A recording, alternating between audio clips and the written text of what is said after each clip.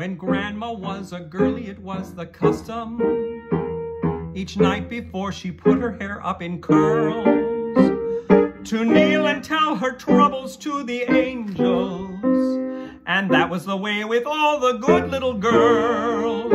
But nowadays the maids are mercenary, for earthly blessings is all they seem to care.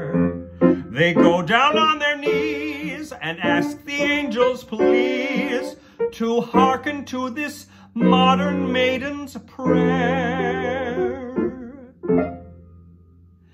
Give me a lot of beaux and lots of pretty clothes.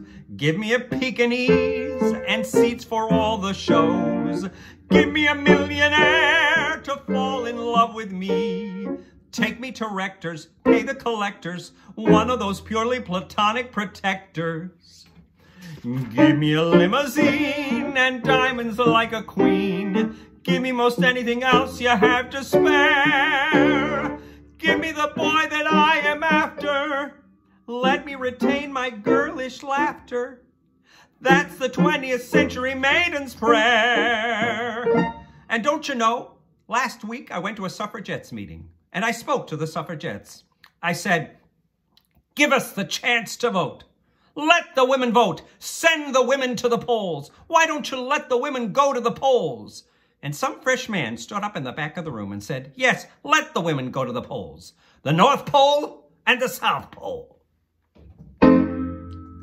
Give me a chance to vote and get some fellow's goat. Give me the right to search my husband's pants and coat.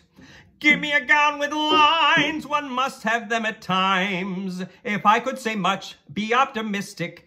Give me a man with an eye that's artistic. Give me a bathing suit so folks can say I'm cute. I won't even let the water touch my hair.